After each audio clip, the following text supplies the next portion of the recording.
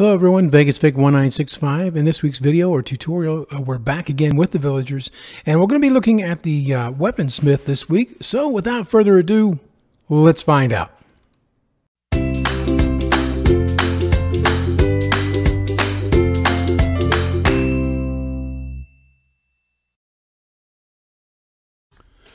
Welcome back everyone, VegasVic1965.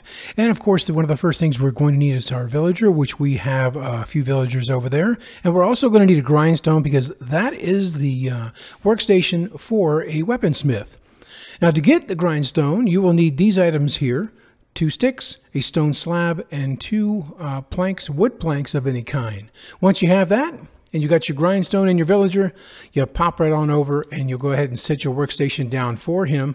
And as long as you've never traded with this villager before, then he will turn into a blacksmith.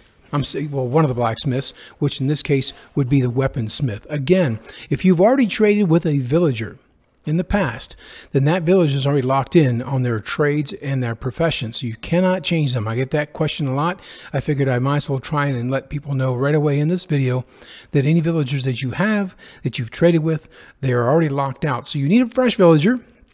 Pop down your workstation. He will change into that. And then up on the screen, you'll see the trades that are offered for both Bedrock on the left and Java on the right. Now on the left side, you'll see those are all the items. You'll get every single one of them, provided that you do level these guys all the way through to master. On the right side, you'll see Java will be pretty much the same with the exception of the very first trades that they have. And that's for the first trade will be, of course, coal. The second one that you will get out of that will either be an iron axe or it will be an iron enchanted sword. So you'll get either one of those two, but the rest of those you will definitely get. And if you're super lucky, as I mentioned, if you saw last week's video and the other previous villager videos, if you're really lucky, one of those diamond tools or more could potentially have an Unbreaking 3 enchantment already on it, which will save you in levels and also some time as far as putting some enchants on. That is probably the best one I can mention, that if you find something like that. Now, if you do happen to find one of the Unbreaking 3 and it just happens to have sharpness on it, some sort of a sharpness, that's okay. The sharpness enchantment can be improved. If you're looking for smite, then of course you would need one. If it says smite and Unbreaking 3, you're still good. You can upgrade that one, but you can't change the smite if it already has it on the weapon to sharpness. Okay, well, I wanted to bring you over to the AP Vanilla server. That's for Adultscraft, and show you what I have done with my villagers. If you've seen mine in the past, my other villager series tutorials, then you'll know that I want to definitely make sure to tell you about this little thing right here, and that's of course to get your diamond tools, weapons, all of those things you can get for a really low price if you do zombie villager conversions.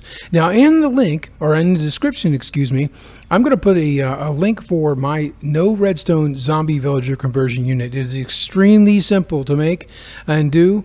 And anybody can do it. To be honest with you, it is just really way too simple. But these are the prices you'll get after 2 conversions, just 2 zombie villager conversions. If you're interested in getting prices like this, a diamond axe for just 1 emerald, then what you need to do is go check out that video.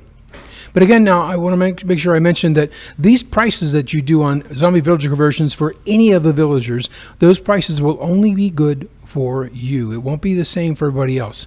So if you want to check that out, just click on that link down in the description.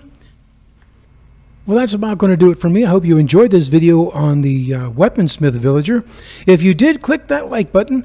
And if you want to subscribe for my past and future videos, click that subscribe button. It really helps me and lets me know that I provide great quality content for each and every week. Again, I make videos every Wednesday, have them edited and out by 5 a.m. Thursday morning. Until next week's video, guys, we'll be back again with another villager in the villager series. And until then, we'll see you. Thanks again for watching. Bye-bye.